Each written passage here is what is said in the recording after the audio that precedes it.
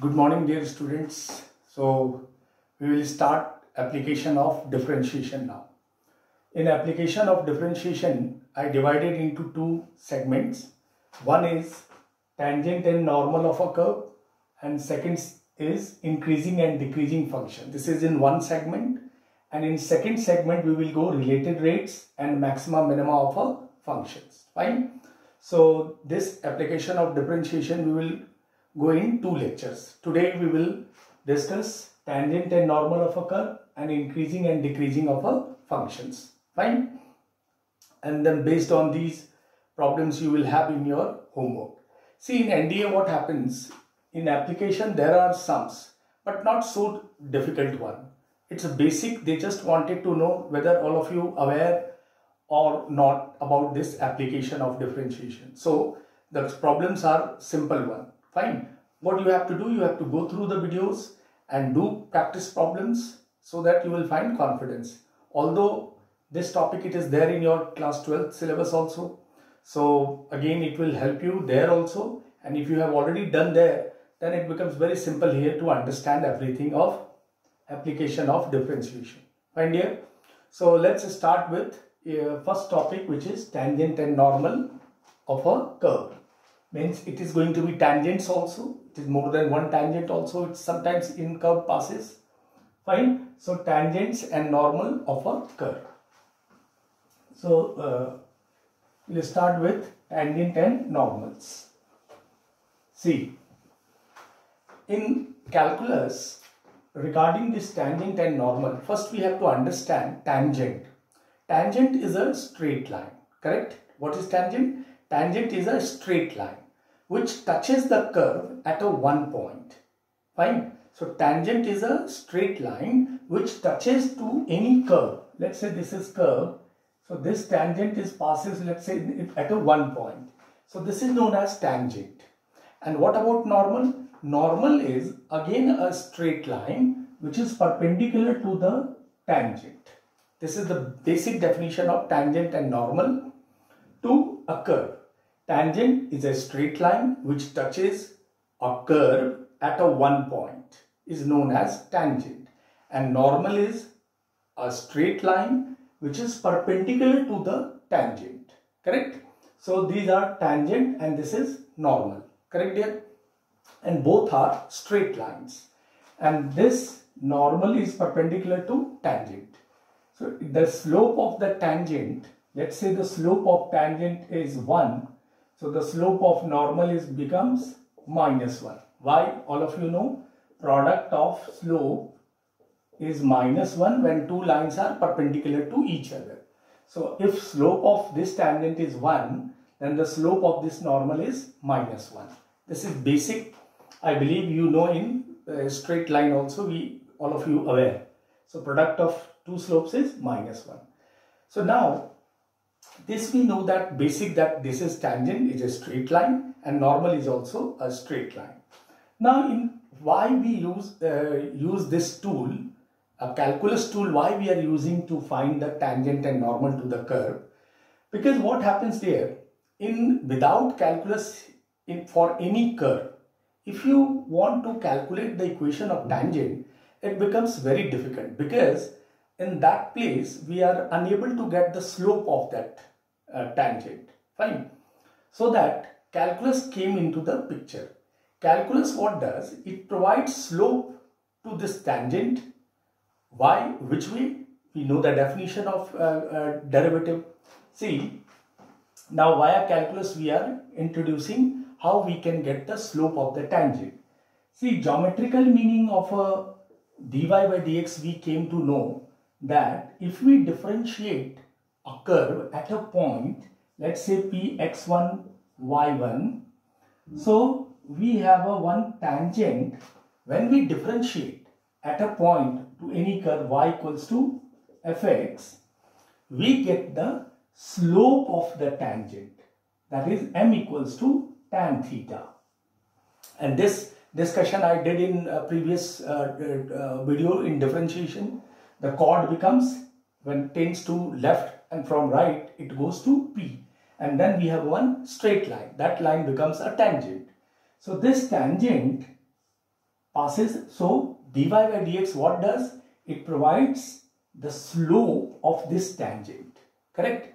So that is why this tool, dy by dx tool, we are using for any curve to get their tangent and normal, because once slope it will come, we'll get the equation of tangent and normal, because both are line, and we know that a line passes through a given point and having slope, we have equation y minus y1 m into x minus x1. This is a straight line. What is the equation of a straight line? But when passes through a given point x1, y1 and having slope, then this is known as point slope form. Y minus y1 equals to m into x minus x1. So this way we can get the equation of tangent to the curve. So this m is important. This m we will get via calculus. So we have to differentiate the curve to get the m. M is a slope which is constant. How will you get? First differentiate and put the value of x1, y1 at what point it is where you are differentiating. So you will get the slope m. Once we have m, we can write the equation of tangent. Same way, if we have a normal, so again we will differentiate the curve, we will get the slope, and for normal, this normal is again passes through x1, y1 and the slope will become minus 1, flip it, reciprocal of this and minus sign. So slope of this tangent, let's say m1 is 2, so the slope of this normal becomes what? Minus 1 by 2, and then again we will write the same way equation of normal y minus y1, m we will change here because normal which is perpendicular to tangent. So here slope becomes minus 1 by 2 and x1, y1 is the point. Fine. So a tool which is differentiation. So when you differentiate to the curve at the point, it provides a slope to the tangent as well as slope to the normal. Fine. So that is why we use differentiation method to get the equation of tangent and normal. Correct dear? So this is very basic which I had told you that you must to remember. This is very important and conceptual part, ki how you will get the equation of tangent and normal via calculus.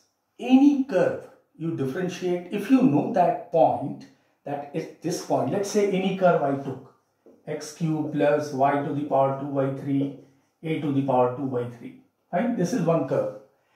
And we know the point, suppose it is given, point is 1, 2. Find the equation of tangent and normal.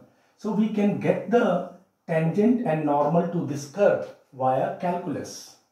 Although I don't have slope, even I don't know the graph of this curve, but via calculus you can get the equation of tangent as well as normal with the help of this calculus, with the help of dy by dx. Correct? So that is why this tool becomes very, very important.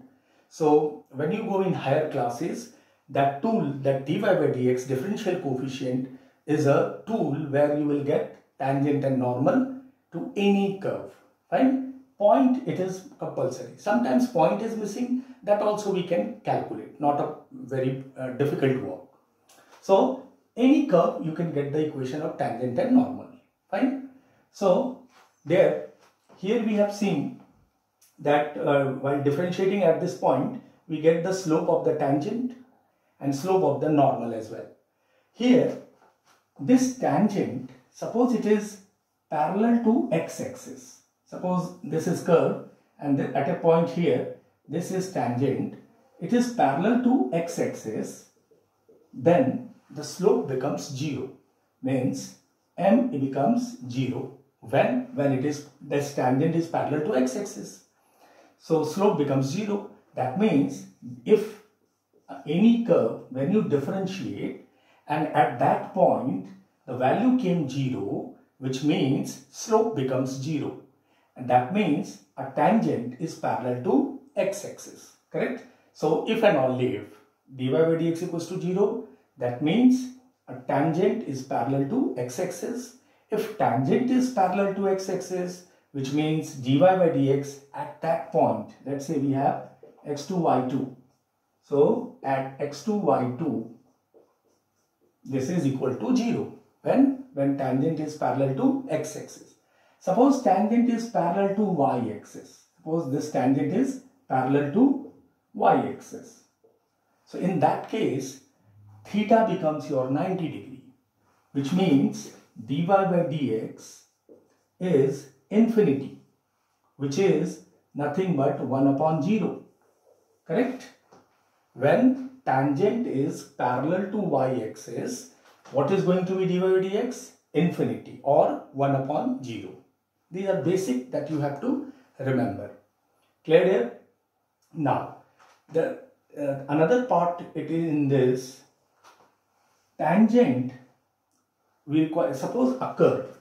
This is what one curve, and we have one tangent here. Another tangent is passing from here at this point, and we have to find the angle between the tangent. We can calculate because both are lines. Once you have a slope of this, and we know angle between two lines, that is theta equals to tan inverse m1 minus m2 upon 1 plus m1 into m2.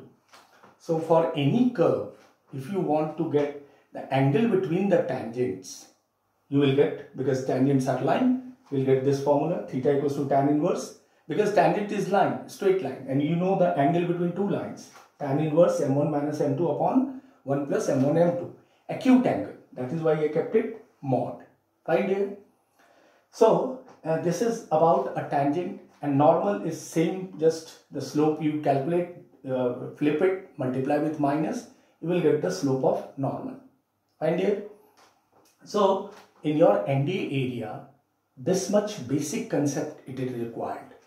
If you understand these basic, so the question also becomes very simple to solve. Find here. So now we will move to some problems based on tangent and normal.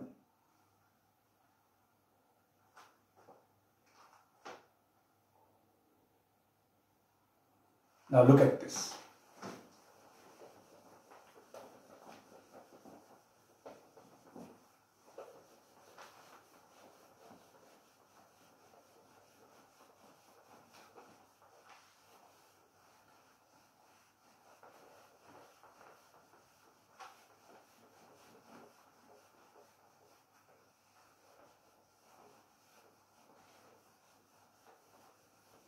Fine. So we'll start with a couple of questions based on tangent and normal. Look at it. First question is equation of tangent y equals to 4x e to the power x at minus 1 comma minus 4 by e. What we have to find? Equation of tangent. We have to find the equation of tangent at this point to this curve. Find here. No need to draw the graph. Straight away we will start differentiating. So dy by dx, y dx, because function is of x. So dy by dx is 4 is constant, u into v, and you know the derivative of this, u into v, u as the derivative of e to the x, e to the power x छोड़ा x का 1. This came dy by dx. Now at this point dy by dx at minus 1 comma minus 4 by e, we will get a slope m. We will get, this is x point, this is y. So unfortunately there is no y, so x minus 1 we will put. So this is going to be minus 1, and this is minus 1. Fine. So what will happen? This becomes 0. dy by dx becomes 0. That means a tangent is parallel to x-axis. And what is the equation? Therefore, equation of tangent at this point, we have equation of line, point slope form, y minus y1. So this becomes plus, m we have 0, x minus x1. So this is this. So therefore, y equals to minus 4 by e is the equation of tangent at the point minus 1 comma minus 4 by e. Clear there? Very basic. While differentiating, what we got? We got the slope. Once slope came, we are able to write the equation of tangent at this point. That is point slope form, y minus y1 m into x minus x1. Clear? Suppose if we have to find equation of normal at this point, so what are the change? First, we will get the slope of normal. Slope of normal is what? What is going to be the slope of normal? This is 1 upon 0 and minus. This is nothing but, you write only infinity. Correct? Or 1 minus 1 upon 0. So equation becomes y minus y1, m is minus 1 upon 0 and x minus x1. So x plus 1 is 0. This is the equation of normal to this curve at this point. Only the change, you flip the slope. So 1 upon 0 is infinity and this is minus. No need to write here minus infinity. Fine. Only infinity you write. 1 upon 0 or minus 1 upon 0. 0 will go this side. Minus you multiply, you will have x plus 1 equals to 0. That is equation of normal at the point minus 1 comma minus 4 by e. Fine dear? So this is very basic question I took and this question came once in NDA. ये NDA में आई हुई problem है. Equation of tangent चाहिए था तो option में ऐसे ही equation, उनके ऑप्शन बड़े छोटे छोटे होते हैं तो ये ऑप्शन में ये बिठा हुआ था and that is the correct answer. They asked you the equation of tangent at this point.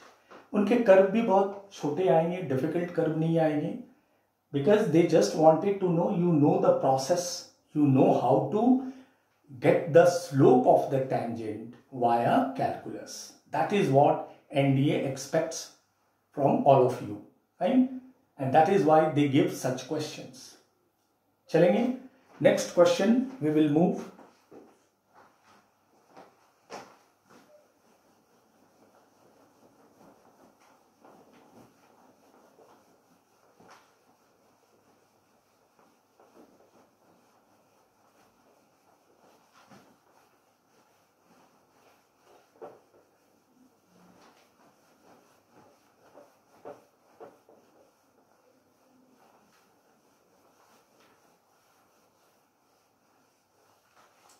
Fine dear, we will have a next problem.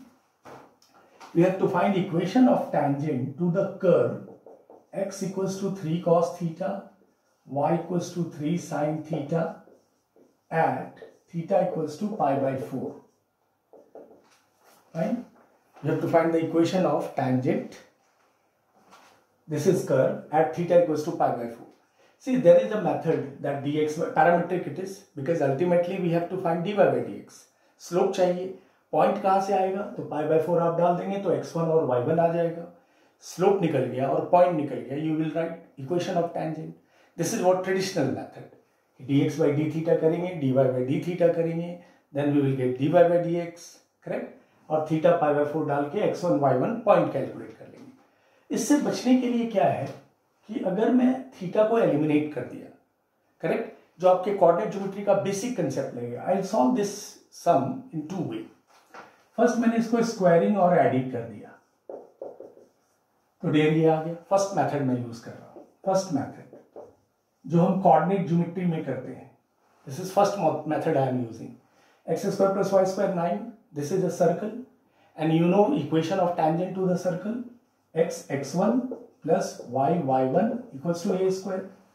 I believe you remember. Circle अगर आपकी पढ़ाई हो चुकी है तो you know, correct. So x1 plus y1 equals to A square, equation of tangent ये होती है जो आप याद रखते हो. Equation of tangent x1 is 3 cos theta, 3 cos pi by 4 plus y into y1 3 sin pi by 4 and A square is your 9. Right.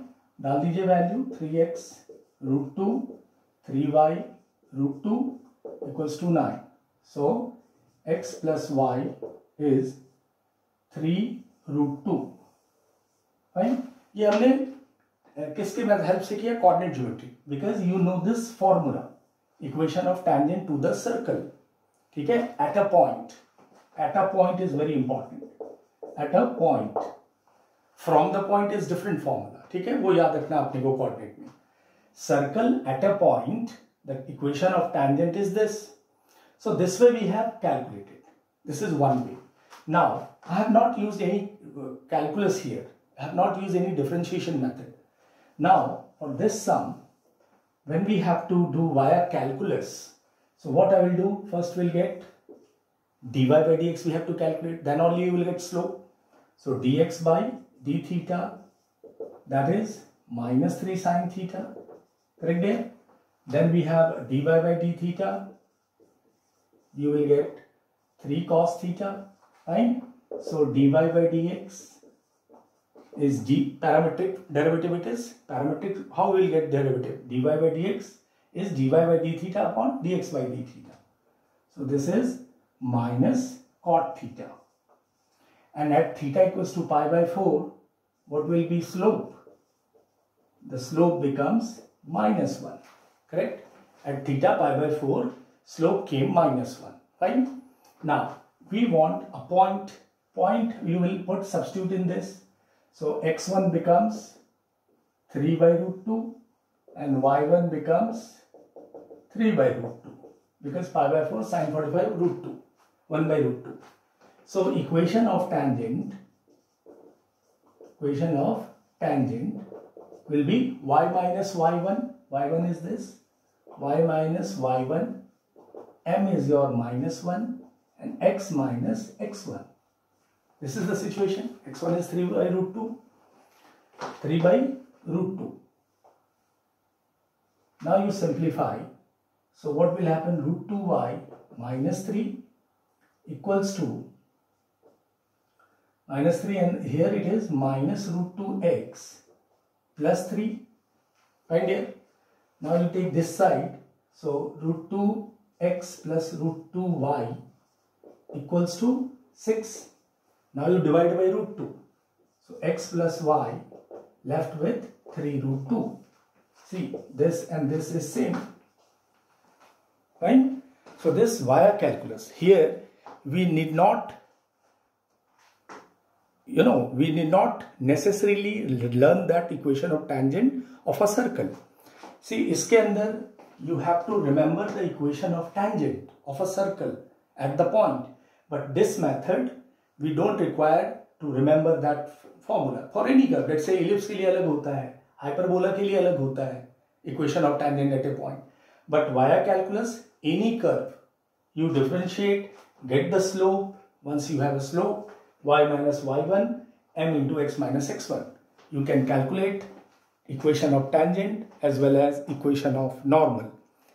Fine. So no need to remember the formula of circle का tangent क्या होता है, ellipse का क्या होता है. No need to remember. Use via calculus method. That is why it is very useful method to get equation of tangent normal via calculus with the help of dy by dx. Because ultimately the important part is slope. Once we have a slope, point is there, we will get the equation of tangent as well as normal. Find here. So I elaborated both the method. Via in coordinate geometry we do this way, and via calculus we do this way. But my request, go with via calculus, because sometimes you forget the equation of tangent to the ellipse, equation of tangent of hyperbola, ellipse. So in that case, if you have a point, at a point, if it is a question, use calculus method. Now we will go to the next problem.